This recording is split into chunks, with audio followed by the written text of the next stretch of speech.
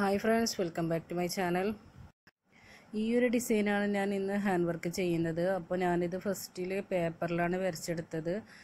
അതിനുശേഷം ട്രേസ് ചെയ്തെടുക്കുന്നതാണ്. അപ്പോൾ ഇത് ഒരേ അളവിൽ 4 ഭാഗത്തും ഒരേ സ്ക്വയറായിട്ട് 6 സ്ക്വയറായിട്ടാണ് 4 ഭാഗത്തും വരുന്നത്.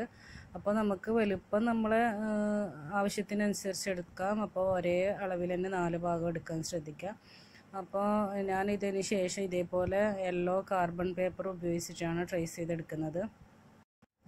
ട്രേസ് ചെയ്യുന്നത് എങ്ങനെയാണെന്ന് എല്ലാവർക്കും അറിയുന്ന കാര്യമാണ്. ഇതുപോലെ അടിയിൽ വെച്ച് അതിൻ്റെ മുകളിലായിട്ട് നമ്മൾ ഡിസൈൻ വെച്ച് കൊടുത്തതിന് ശേഷമാണ് നമ്മൾ ഫുള്ളായിട്ട് ചെയ്തെടുക്കുന്നത്. ഇത് ഇങ്ങനെ എടുക്കുന്നത് വെച്ചാൽ ഒരേ അളവിൽ തന്നെ നമുക്ക് എല്ലാ ഡിസൈനും ഒരുപോലെ തന്നെ കിട്ടാൻ വേണ്ടിയാണ്. ഞാൻ ഈ മെറ്റീരിയലാണ് ഈ ഡിസൈൻ ചെയ്ത് കൊടുക്കുന്നത്. അപ്പോൾ ഒരു ഡിസൈൻ ഞാൻ ചെയ്തെടുത്തിട്ടുണ്ട്. അപ്പോൾ ഇത് കാണാൻ പറ്റുന്നില്ല, യെല്ലോ കളർ ആയതുകൊണ്ട് തന്നെ ക്യാമറയിൽ കാണുന്നില്ല. എനിക്ക് ശരിക്കും കാണാൻ പറ്റുന്നുണ്ട്. അപ്പോൾ ഈ ഡിസൈൻ ഞാൻ കൊടുക്കുന്നത് മെറ്റീരിയലിൻ്റെ ചുരിദാർ മെറ്റീരിയലിൻ്റെ അടിവശത്തായിട്ടാണ്, ബോർഡറിലാണ് ഈ വർക്ക് ഞാനിപ്പോൾ ചെയ്യുന്നത്.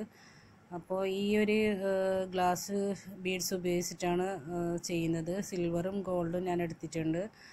പിന്നെ ഞാൻ എടുത്തിട്ടുള്ളത് സെയിം സ്കൈ ബ്ലൂ കളറിൽ തന്നെ വരുന്ന ക്രിസ്റ്റൽ ബീഡാണ് എടുത്തിട്ടുള്ളത്.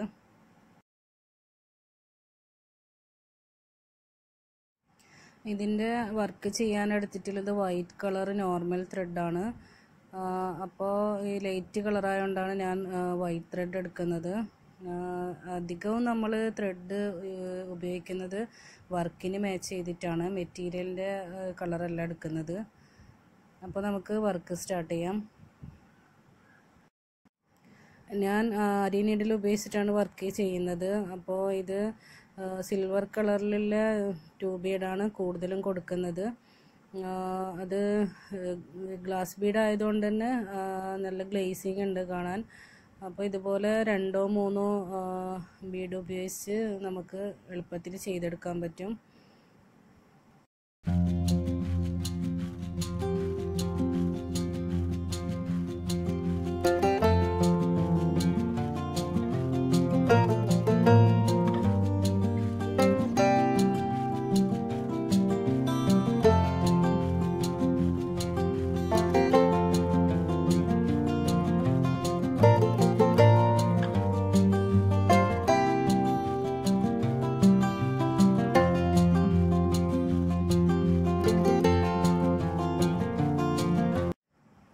ഇതുപോലെ ഫസ്റ്റിൽ ഔട്ട്ലൈൻ വരുന്ന ഭാഗം ഫുള്ളായിട്ട് സിൽവർ കളർ ഉപയോഗിച്ച് ചെയ്തെടുത്തിട്ടുണ്ട്. അതിനുശേഷം ഫുള്ളായിട്ട് ഉള്ളിലെ ലൈൻ ഫുള്ളായിട്ട് ഇതേപോലെ ഓപ്പോസിറ്റ് ലൈനും കൂടി ഇതേ സിൽവർ കളർ ഉപയോഗിച്ചിട്ടാണ് ഞാൻ ചെയ്യുന്നത്.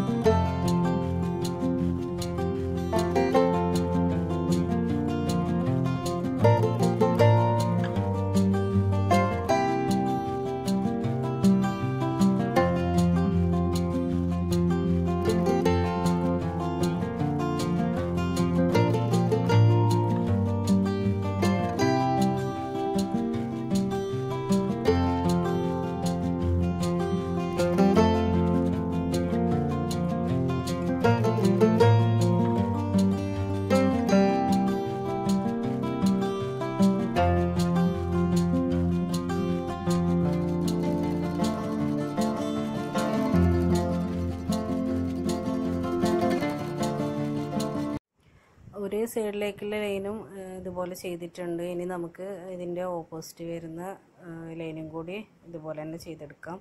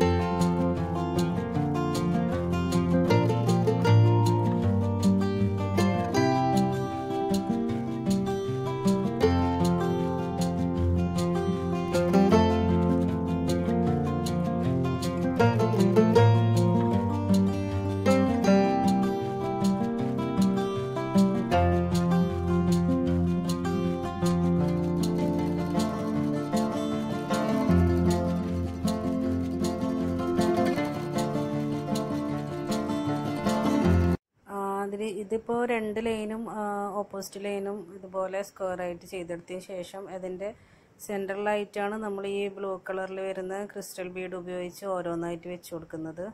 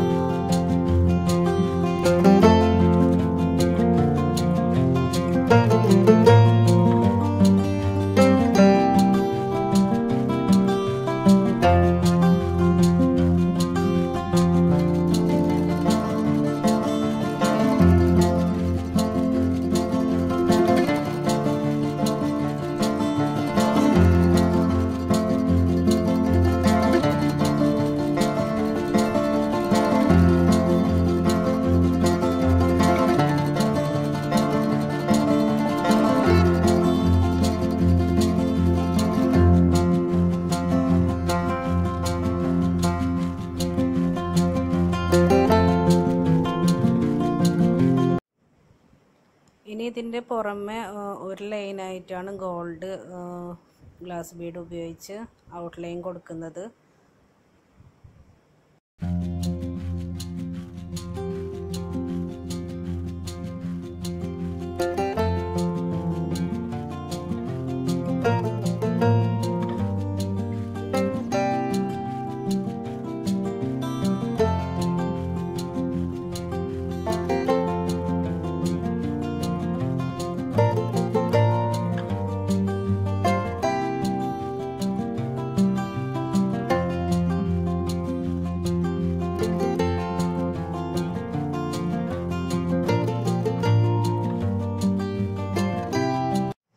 ഒരു വലിയ ഡിസൈൻ ബോർഡറിൽ 4 എണ്ണമാണ് വരുന്നത്. അപ്പോൾ അത് ഫുള്ളായിട്ട് ചെയ്തെടുത്തതിന് ശേഷം അതിൻ്റെ ഇടയിലായിട്ട് ഗ്യാപ്പ് വരുന്ന ഭാഗത്ത് ഇതുപോലെ ചെറുതായിട്ടൊരു ഡിസൈൻ കൂടി കൊടുക്കുന്നുണ്ട്. അതിന് ഞാൻ വൈറ്റ് ഷുഗർ ബീഡും കൂടി ആഡ് ചെയ്യുന്നുണ്ട്.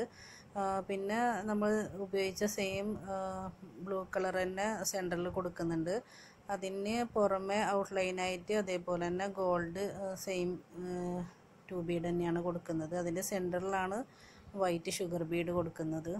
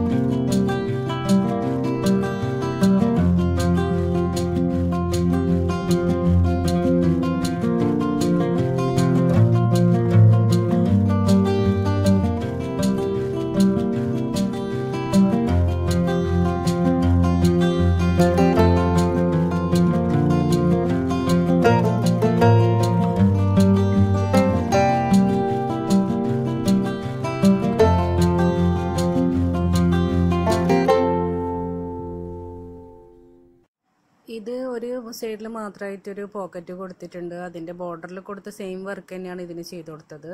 അപ്പോൾ ആ പോക്കറ്റിൻ്റെ അടിവശത്തായിട്ട് ഇതുപോലെ ഹാങ്ങിങ് കൊടുത്തിട്ടുണ്ട്. അപ്പോൾ അതിന് വേണ്ടി എടുത്തിട്ടുള്ളത് നോർമൽ ത്രെഡും നോർമൽ നീഡിലാണ്. മാക്സിമം ചെറിയ നീഡിൽ തന്നെ എടുക്കുക. ഇതുപോലെ പാക്കറ്റായിട്ടാണ് ഇത് വാങ്ങിക്കാൻ കിട്ടുന്നത്. അപ്പോൾ നമുക്കിത് എങ്ങനെയാണ് ചെയ്യുന്നതെന്നും കൂടി ഒന്ന് കാണാം. അപ്പോൾ ഇത് ഓരോന്നായിട്ട് നീഡിൽ ഇട്ട് കൊടുക്കാം. ആദ്യം നമ്മൾ ഈ ഒരു ഗോൾഡ് ഇട്ട് കൊടുത്തതിന് ശേഷം ഇതുപോലെ ചെറിയ ഷുഗർ ബീഡും കൂടി ഓരോന്നും ഇട്ട് കൊടുക്കാം.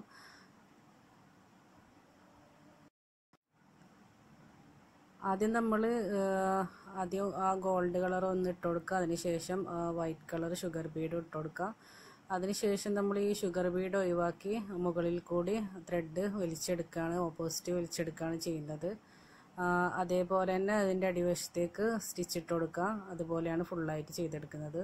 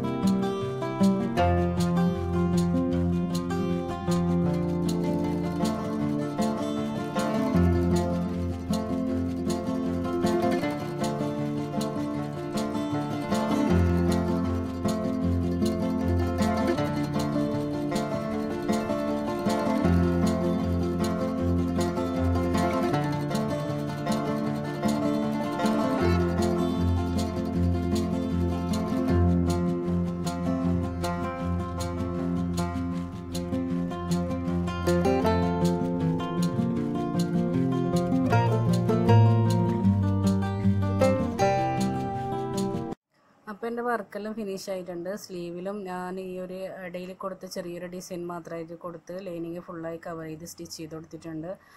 അതേപോലെ തന്നെ വൈറ്റ് ഷുഗർ ബീഡ് കൊടുത്ത് ഫുള്ളായിട്ട് സ്പ്രെഡ് ചെയ്തോലെ കൊടുത്തിട്ടുണ്ട്. ഈ ഒരു വലതുവശത്ത് മാത്രമായിട്ടാണ് പോക്കറ്റ് വരുന്നത്. മുകൾ വശത്ത് വേറെ വർക്കൊന്നും കൊടുത്തിട്ടില്ല. സിമ്പിളായിട്ടാണ് നെക്ക് സ്റ്റിച്ച് ചെയ്ത് കൊടുത്തത്. ഈ ഒരു പോക്കറ്റിൻ്റെ ഡിസൈൻ അതേ സെയിം ബോർഡറിൽ കൊടുത്ത ഡിസൈൻ തന്നെയാണ് കൊടുത്തത്.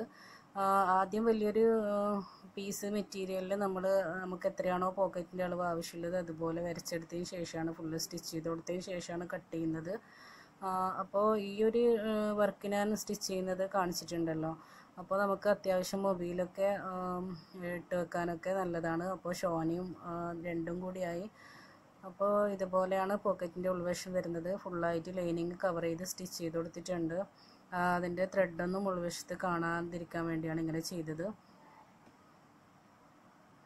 അപ്പോൾ അത്യാവശ്യം നല്ല വലുപ്പമുള്ള പോക്കറ്റ് തന്നെയാണ് സ്റ്റിച്ച് ചെയ്തത്. സാധാരണ നോർമലായിട്ടുള്ള ടോപ്പാണ് സ്റ്റിച്ച് ചെയ്ത് കൊടുത്തത്. ഇതിൻ്റെ അടിവശത്ത് ഇതേപോലെയാണ് ഇതിൻ്റെ വർക്ക് ഫുള്ളായിട്ട് വരുന്നത്.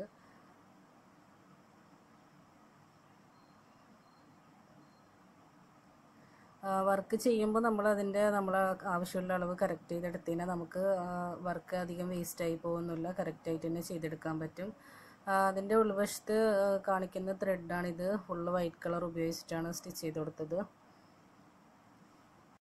അപ്പോൾ എൻ്റെ ഈ വർക്ക് ഇഷ്ടമായിട്ടുണ്ടെങ്കിൽ ലൈക്ക് ചെയ്യാൻ മറക്കരുത്. അതേപോലെ തന്നെ ഫസ്റ്റ് ടൈമാണ് വീഡിയോസ് കാണുന്നതെങ്കിൽ സബ്സ്ക്രൈബ് ചെയ്യാത്തവരൊന്ന് സബ്സ്ക്രൈബ് ചെയ്യുക. Thanks for watching.